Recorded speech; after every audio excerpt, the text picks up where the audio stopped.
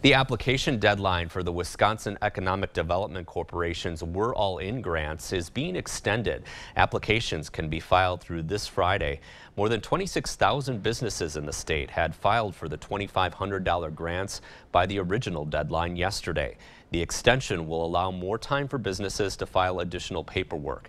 The program is designed to help businesses recover from the pandemic. Application information is available on the WEDC website. The first round of payments will be released next month.